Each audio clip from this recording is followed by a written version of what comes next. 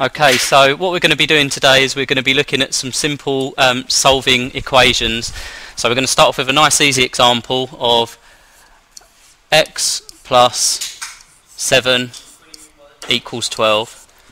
Now the important thing to remember when you're solving equations is that whatever you're doing to the left hand side of the equation you have to do to the right hand side of the equation, and the reason for that is in order to keep the equation balanced you need to make sure that you're doing the same to each side.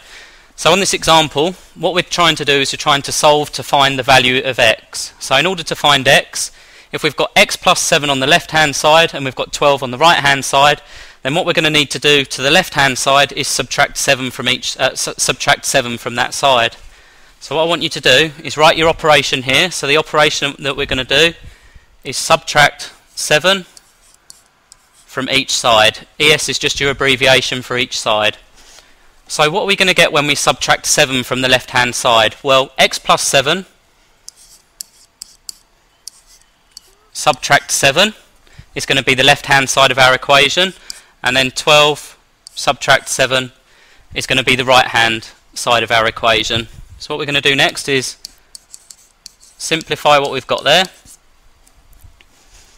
and all we're going to do when we simplify, if we've got plus 7 and we're subtracting 7, is that the plus 7 and the minus 7 are going to cancel, and then we can also solve for the other side for 12 minus 7. So your final solution, what you're looking at here, is x equals 12 minus 7 gives you 5. Now the important thing to remember here is that whatever you're doing to the left hand side you always have to do to the right hand side.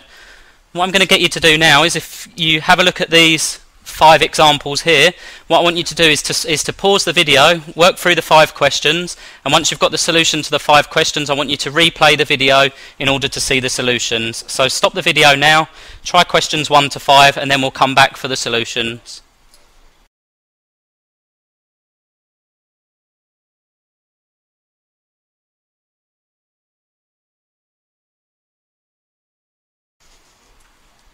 Okay, so hopefully you've had a chance to try the 5 questions there.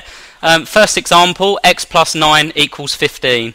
Well, the operation that you're going to be doing to each side on that one is subtracting 9 from each side, which means that you're going to get your solution of x equals 6. That's your solution to number 1. Now number 2, you might have noticed that the question's structured slightly differently, but again the principle's the same. All you're going to be doing on number 2 here, if you've got 12 plus x on the left hand side, what you basically want to do is get rid of the 12 on the left hand side. So if we run through this one, your operation for this one is going to be to subtract 12 from each side. Now if we've got 12 plus x and we subtract 12 from each side, then what we're going to be left with is 12 plus x minus 12, and on the opposite side we're going to be left with 20 minus 12. Now hopefully from that you can see if you simplify what you're left with, so we're going to simplify like we did before, and when we simplify we're going to be able to cancel out our 12s, and we're going to be left with x equals 20 minus 12, which is 8. So there's your solution for that one.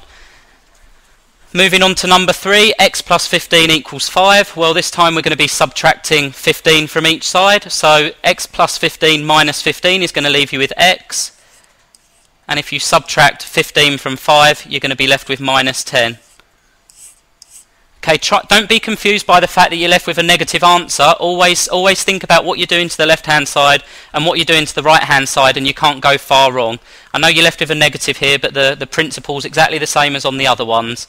So let's look at number 4, very similar. We've got 20 plus x equals 13.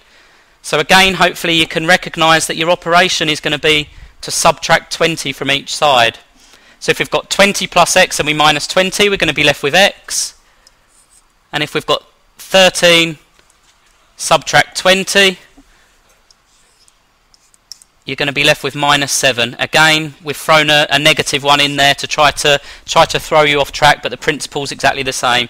And then the last one. Now the last one is a little bit different.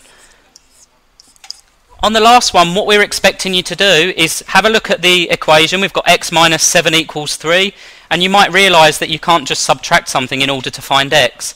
This time the operation is going to be to add 7 to each side.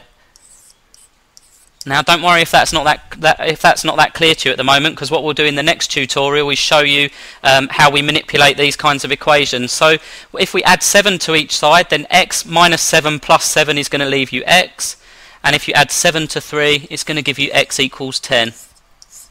Okay, so hopefully you managed to get at least the first 4 of those right.